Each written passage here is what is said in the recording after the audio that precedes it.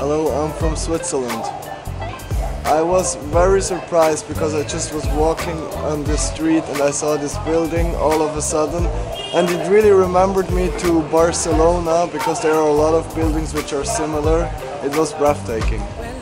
Well, I learned a lot about the different kind of dynasties and the porcelain they used. Yes. I think the dinosaur egg in the end, this was the best part. It's right there, which was very interesting because there are a few of them in the world. I think the biggest difference is that everything is kind of part of the museum. You don't look at some specific objects. The whole building is kind of the museum, so you can look at every wall, at every corner of this building, which is kind of art and masterpiece.